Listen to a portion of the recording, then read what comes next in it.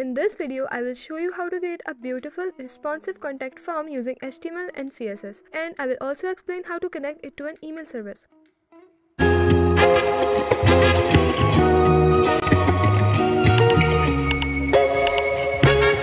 Contact forms are essential for websites. They let your visitors send you messages without needing to open their email app. The good news is that creating one is much easier than you think. We will start by building the form with HTML and CSS, and then I will show you how to make it work using an email service. So let's start by building the structure of the contact form using HTML.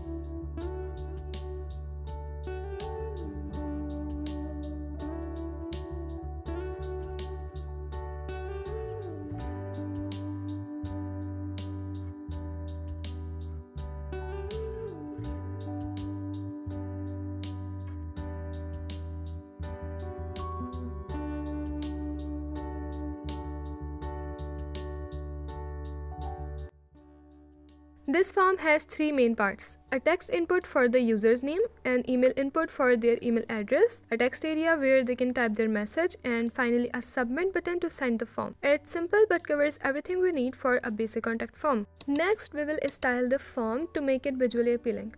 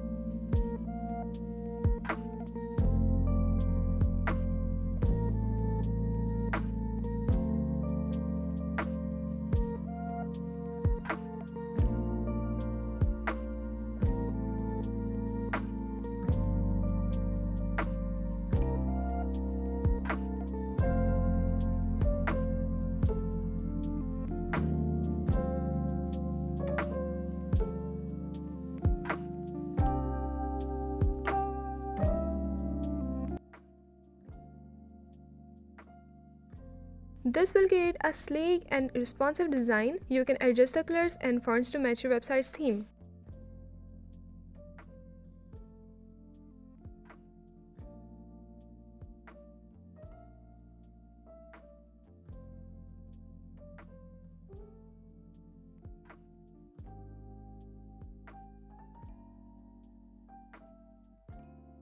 Now, let's connect the form to an email service so you can receive submissions directly in your inbox. Services like FormSpree or Email.js make it easy to handle form submissions. You don't need a backend, just an account with one of these services. We will use a free service called FormSpree to handle submissions. Go to formspree.io and sign up for a free account. After signing in, create a new form. FormSpree will provide you with a unique endpoint URL that looks something like this. Copy the endpoint URL and add it to your form's action attribute.